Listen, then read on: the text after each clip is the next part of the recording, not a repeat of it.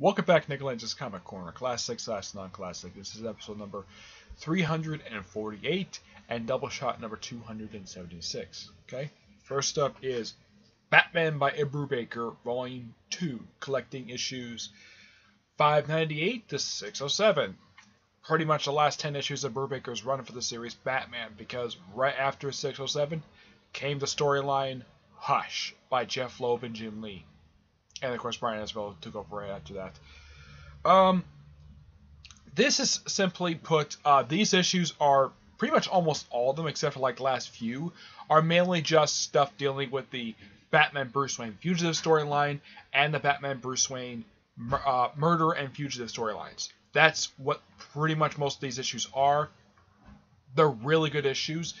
There's even a point where when they revealed that the guy who was responsible for the death of Vesper Fairchild, the person who Bruce Wayne is framed for the murder of, who was his girlfriend at one point, at that point, prior to her death, which was revealed to be David Kane, the father of Cassandra Kane and the former lover of Lady Shiva. He, of course, was hired by Lex Luthor to kill her. The storyline is 14 years old, so I can spoil it. But Batman is forced to also defend David Kane from Deadshot, making his second and last appearance during the Brubaker run of Batman. These are really good issues, and they're all drawn by Scott McDaniel, which he does a really good job with it. Here's some artwork. Yeah, it's just simply put, it's just all the Batman issues. From those two major storylines, and of course the aftermath stuff. As far as I can tell, this is probably going to be the last trade to collect Brubaker stuff from Batman. The only other thing I could think of they could do with the Brubaker stuff from the Batman era, for his work in the Batman books, they've already collected his run from Gotham Central. His run for Catwoman has been fully collected. And now officially his run for Batman has been officially collected. The only other thing I could think of they could do to put into trade is his run from Detective Comics, which might be Volume 3. Who knows? It depends upon what DC Comics wants to do. Though, from what I know about his run for Detective, it wasn't as long as his run for Batman. His run lasted from 582 to 607. Though he did skip 3 issues.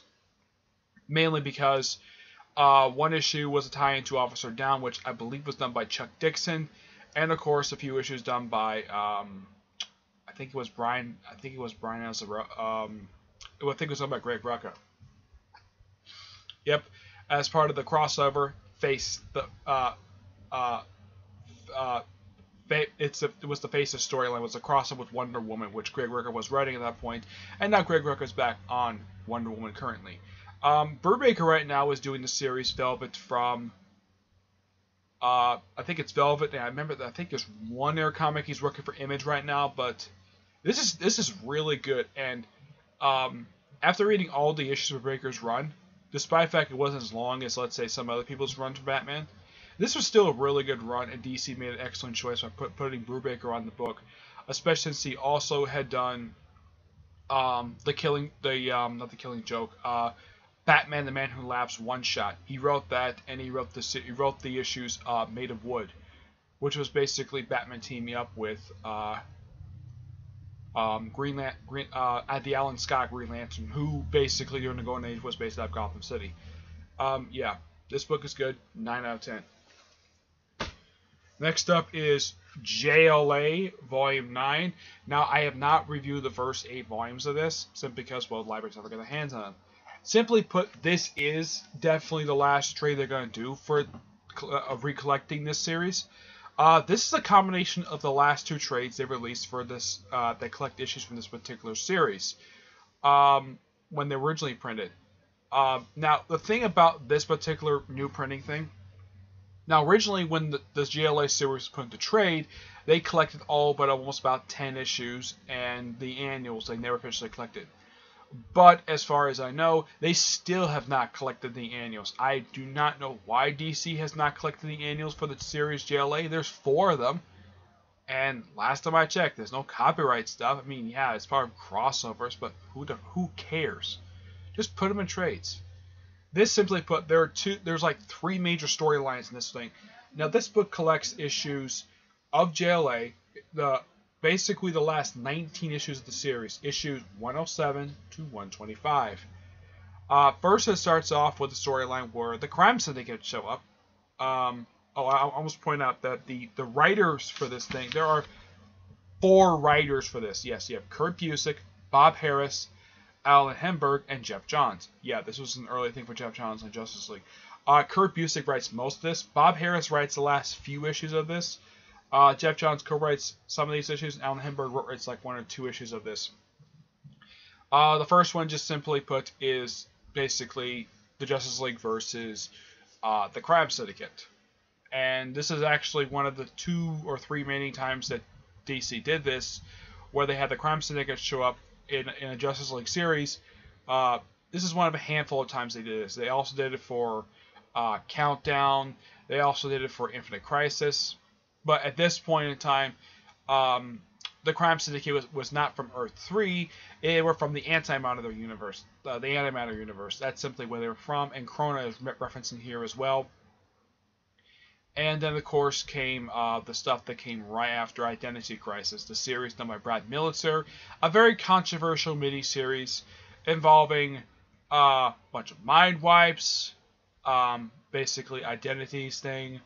Also, the disgusting thing that Brad Militzer revealed about Dr. Light raping Sue Dibney on the first JLA satellite, which even I think that was really disgusting for him to do.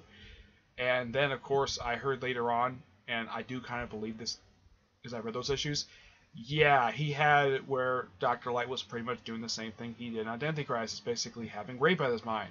I do not know why he did that for such a B-list villain like Dr. Light. And apparently, Dr. Light was not the only villain that the Justice League mind went. They also did it with several others. They did it with, let's see if I can find them here. Let's see. They did it with. If I can find out the names of these villains, they did it with. They did it with a few others. Let's see. They did it with also the Wizard, a Golden Age supervillain who's an enemy of the JSA. Kronos, an enemy of the Atom. Star Sapphire, a Green Lantern villain who is not Carol Ferris, is one of the other people. Felix Faust, no JLA villain. Pharaonic Man, enemy of Swamp Thing and the Atom, Ray Palmer. And Matter Master, I'm not all that familiar with them. And one thing I do love about this storyline is the fact you have Catwoman fighting alongside Batman against a secret society of supervillains. Which, okay, that was really smart of them to do. Oh, and also, this is the Darwin Cook costume she's wearing. Not the purple costume that Jim Valent gave her back in the 90s. This is the costume people like. And currently in the current continuity, she still has this costume. The only change they made is they gave her a new pair of goggles. That's the only change they made. But I thought this was really... And there's even a joke in here. It's like, can I join the Justice League? Yeah, and I thought that was funny. Now, before the reboot in 2011, she never officially joined the Justice League. Though she did join the Justice League in the reboot continuity, the one that started 6 years ago. She did join the Justice League America, the one done by, I think it was done by Matt Knott, I think it's how you pronounce his name, the guy who currently writes Ninjak, and also he's going to be doing X-Men of War, and I believe he's also doing the Divinity stuff, the Divinity 3 Stalin Verse a mini crossover. But he did put her on that series, so he basically fulfilled a wish probably a lot of people probably did want to see. I mean, Catwoman on a superhero team, that was good. They even appeared in a comic book for a couple issues, which I thought was really nice. Despite the fact also she did not return to Justice League after Forever Evil ended. She just went off to do whatever she wanted to do. But it was nice the fact that she brought up the fact she asked if she could join Justice League, even though they never actually said yes or no. But it was nice the fact they suggested it. And of course, then you have the stuff that come right after that that deals with the immediate aftermath. Apparently, just at the end of the second to last arc, the Justice League officially disbanded. Though, of course, they came back for the 1 year later story stuff. But yeah, it's just basically the rest of it, just a group of heroes just assembling, just taking on random threats across the world. But it's nice. Bob Harris wrote the last few issues of it. It's actually pretty good, despite the fact the guy had a very controversial tenure as editor-in-chief of Marvel in the late 90s prior to Joe Quesada taking over. But this is still really good. I do recommend this plus the first 8 volumes. Now, people love the Grant Morrison issues that he did. Now, he only did the first 41 issues before handing up to Mark Magic Wade.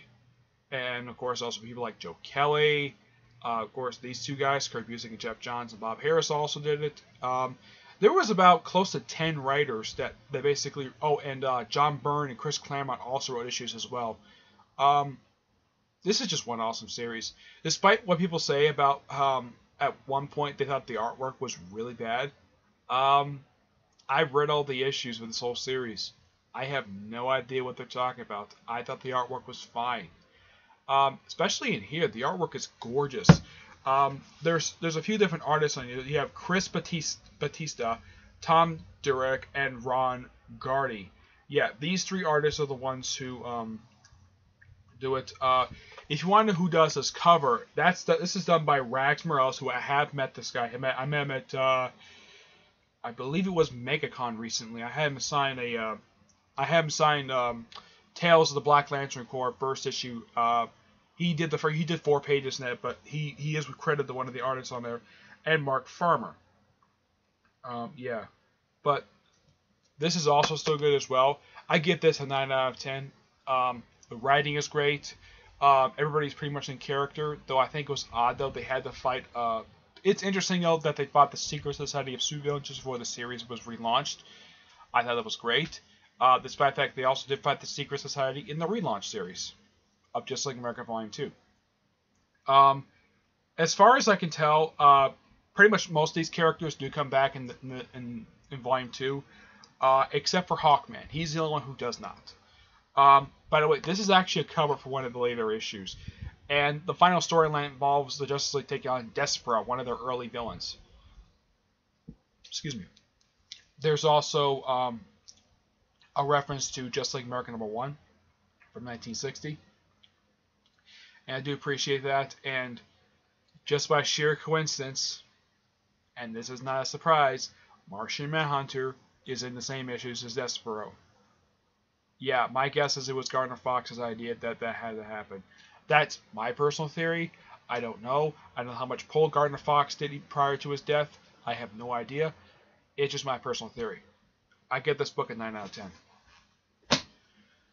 Alright, that's it for this episode. Stay tuned for the next episode, which is episode 277, and Doubleshot number 249. Not 249, 349. I think it's 349, correct? For the next episode. Yeah, it's 349, Doubleshot 277. That's the next episode. Okay? Until then, I will see you there. Bye.